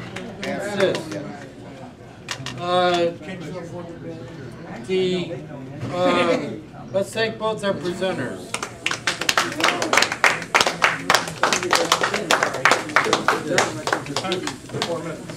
I don't follow. Tell you a couple stories. I won't get too intellectual tonight. As a freshman in high school, I joined this debate society. We learned how to debate, and there's a subject that is chosen, debated nationwide. among all the students across the country. And the debate topic that year, in 1967, was should the United States have socialized medicine? And we've been arguing it from all those years since then. I was at the 50th class reunion, and we're still arguing it, which is amazing. Another thing I'll tell you about the college complex is that over the years I booked speakers, and I booked one many years ago that the speaker that said there was an alarming situation in the United States. There were 3 to 5 million people without any form of health insurance in the United States. Later on, I had another speaker. He said, oh, this topic was we got 10 million people without health insurance. The last time I visited the issue, the figure was 50 to 100 million. So we're headed in the wrong direction on this. Now, I'm going to help you all out here. And there's 4 problems here, and they're private sector problems. Four people have taken control of this situation, and they are the opposition. You're plotting a lobbying campaign. You've got to, first thing you do, and I always do this, is figure out who you have, who's the trouble, who stands in the way of getting what you want. You got to figure that out. And there's 4 parties operative here. The doctors and the nurses, big pharma, the insurance companies, and the hospital networks. And they're all cleaning up. And we're talking some real money here. Real money. And so you've got, yeah, Community Alliance. You're a little guy, whether you like it or not. Metro Seniors, bunch of seniors. You're going up with them.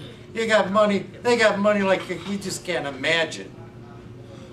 Now the other thing is, the libertarian guys are here, but the one solution and where this is headed, and let's not waste time on this. Let's nationalize the healthcare industry, top to bottom.